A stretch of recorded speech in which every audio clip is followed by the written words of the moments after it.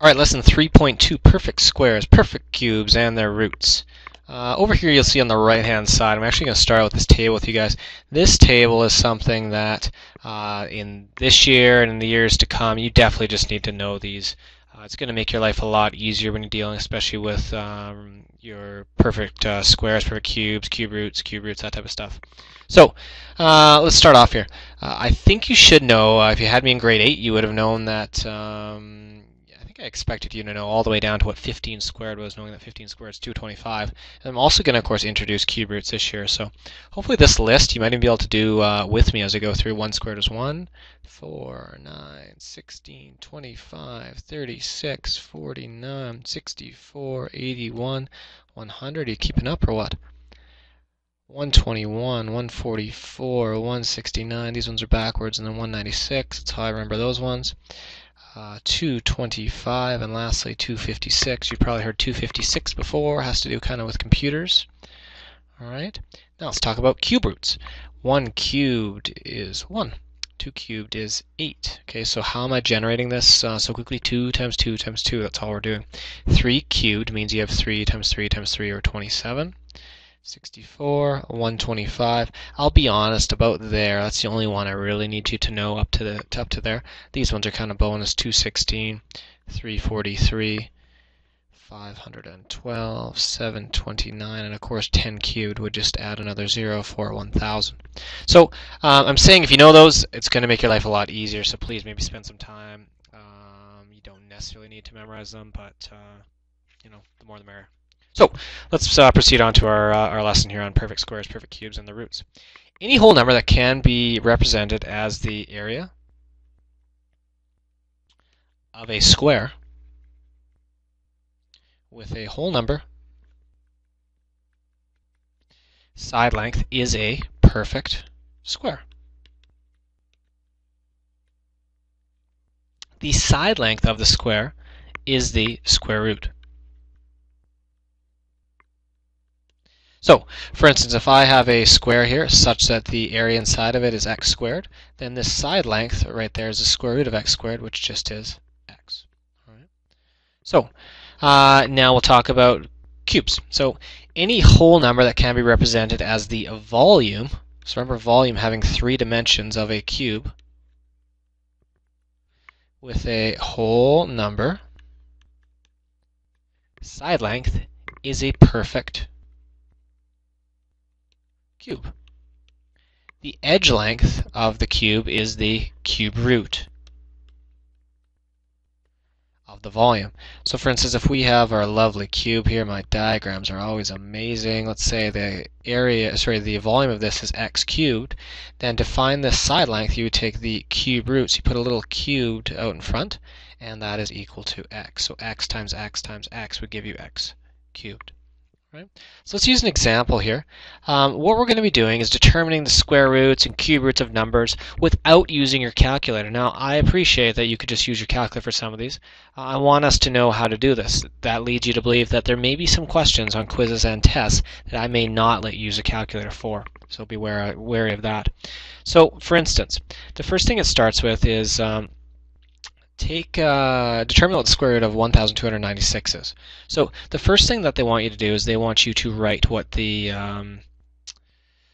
prime factors are of 1296. All right, and so I've done this already, and so I've gotten 2 times 2 times 2 times 2 times 3 times 3 times 3 times 3. So this should be easy. Hopefully you're okay. If you need to, you can go and do your tree below. And now that we have those prime factors, you're going to see how easy it is for us to go ahead and figure out what the square root of 1296 is. So the little note I have here over on the side says group the factors in pairs, rearrange the factors in 2 equal groups. So I'm first going to put these into pairs. So notice that I can write this as 2 times 2, those ones. And now I'll write these ones as 2 times 2. This one I can write as 3 times 3. This one I can write as 3 times 3. Now the reason I'm doing this is if I multiply those together, those are perfect squares. Alright, so for instance, now what I'm going to do is I'm going to put these into equal pairings. So I'm going to write this first one as 2 times 2 and then 3 times 3. I'll do the same thing on the next side. 2 times 2 and 3 times 3. Well, 2 times 2 is 4. 3 times 3 is 9, so that must be 36. And the other one, therefore, must be 36. 36 times 36, therefore, must be 1,296. So we can say that the square root of 1,296 is equal to 36. All right. To demonstrate this like so, using your prime factorization, we had 2, 2, 3, 3, 2, 2, 3, 3. Notice how I kept this side and this side exactly the same, and that spit out a 36 like so. All right. So we know that when you take 36 and multiply it by that side, so 36 on this side and 36 is on that side of the square, you will get an area that is 1,296. All right. So what we can say down here is that since 1,296 is the product of two equal factors, it can be represented as the area of the square. So the square root of 1,296 is 36.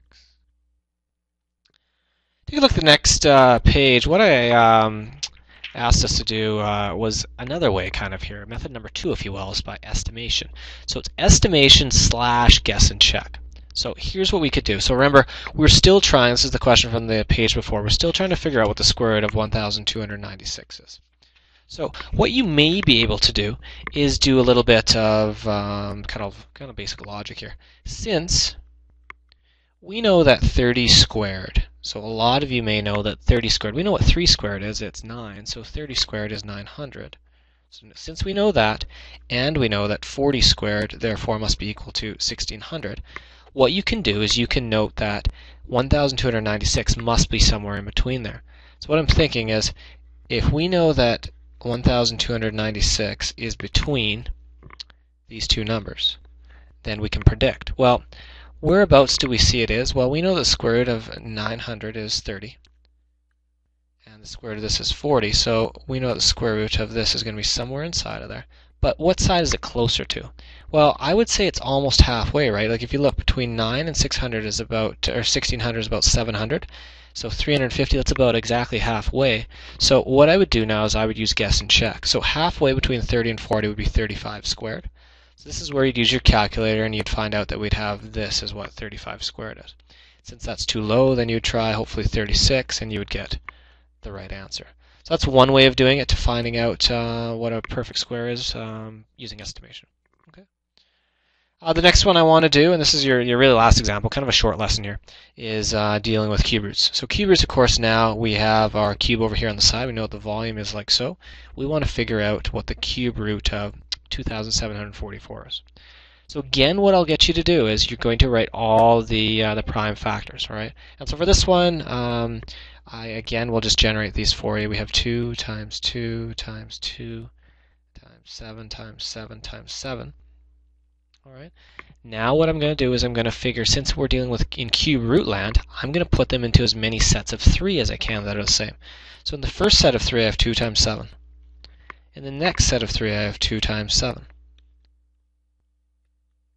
All right. So there's my 3 sets, like so.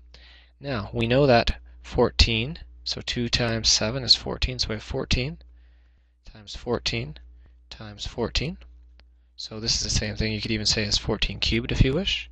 So therefore, what number do you multiply itself 3 times to give you 2,744? Well, it's simply the cube root of this is 14. So it's another method where you didn't have to use a calculator. So we can say it's 14 like so. And lastly, I wanted to show you guys again how we could use the estimation technique for this. All right. So if we start with, let's see, so we're trying to figure out what the cube root of 2,744 is. We'll start out with the cube root that we know. I hope that you guys know that, for instance, like 10 cubed is equal to 1,000. Okay, so keep that in mind. Let's pick another cube that you may know of easily. Try just to pick easy numbers. So since I know what 2 cubed is, I can assume that 20 cubed is 8,000.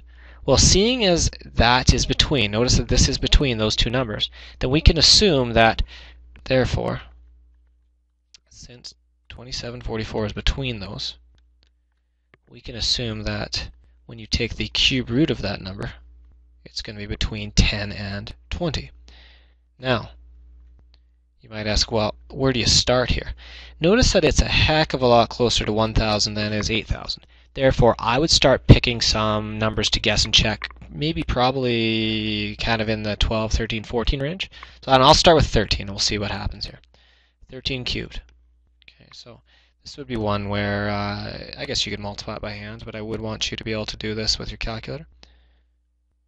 Okay, this would be a section on the parental exam where they might not let you use a calculator, so you would have to be able to multiply that worst case scenario. So if I go 13 cubed, I get 2,197. Well, let's try 14 cubed. Well, since I know that 14 cubed is the right answer here, I know I was just going through the ringer, but you can find out that that would be the solution. Okay, so two different ways, using the estimation and using the prime factorization method. I know I didn't show you necessarily how do you do that prime factorization, but I'm assuming since we did that last lesson that you are good to go. All right. So the last question I gave here is using roots to solve a problem, essentially. It says a cube has the following volume. What is the surface area of the cube? Well, let's start off with kind of a game plan. If I can figure out what one of these side lengths is, let's call this side length x, like so. Well, then I know that if I take x and I multiply by this side, which is also x, I have the area of that one side. And a cube, I hope you're thinking, how many sides does a cube have? Well, a cube has 6. Could be a Jeopardy question tonight, who knows? So I need to go and find out what the cube root of that number is. So, okay, now in this example, I wanted to show you that things are always not quite as peachy as they were in the question before. What you're going to find right here is that when you try and prime factorize this thing, there's really not many, because it turns out that the first prime factor actually is the cube root here. So I'll just show you why this is nasty. If you take the cube root, so on my calculator it's in here, the cube root of this number, 12,167, you end up getting 23. And so what that means, folks, is if you were to do my lovely factor tree, you would have 23 times 23 times 23. That ends up giving you what we have right up there. So using a factor tree is not going to work as well. But as a result, we know that the side length, or x, I guess I could do, since that's what I did on the other side, is 23. We can determine the surface area then by going, we know the surface area has 6 faces, and we know that the area of one face is x squared. So we have 6 times 23 all squared.